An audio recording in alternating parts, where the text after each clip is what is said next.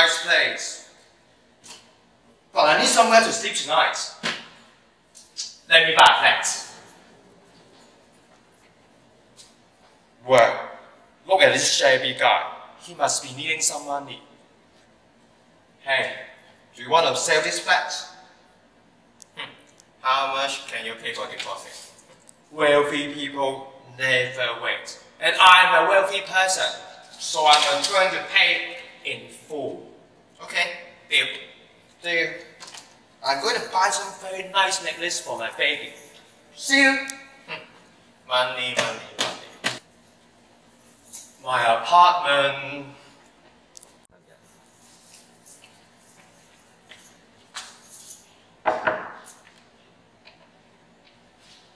Hey, I'm here. Who are you? I'm the rich guy. Which guy? I don't know you. I bought this flat from you. Bought this flat? I'm not selling my flat. Go away. What? What? In this case, there is only an oral agreement. According to Section 3.1 of the Conveyancing Property Ordinance (CPO), this agreement is unenforceable. Therefore, the seller can refuse the buyer to enter the flat afterwards. Now, let's compare this with the following scenario. Okay, deal. Deal. Here is your key.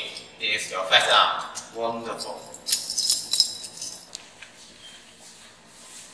The equitable doctrine of part performance is expressly preserved by Section 3.2 of CPO.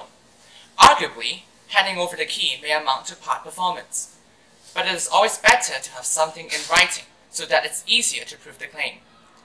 Let's see what is required for such written evidence. Okay, deal. Deal. Come in.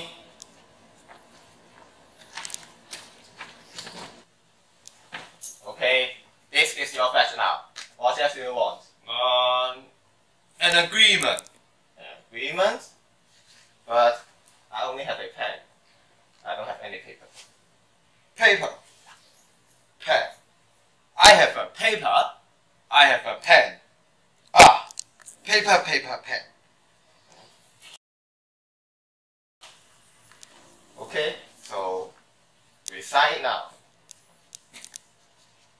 So now we know there is no need to have a written agreement. A memorandum that proves the existence of the oral contract is enough. However, all these can only create equitable interests. To acquire the legal title, CPO Section 4.1 requires a deed. Signed, sealed, and delivered.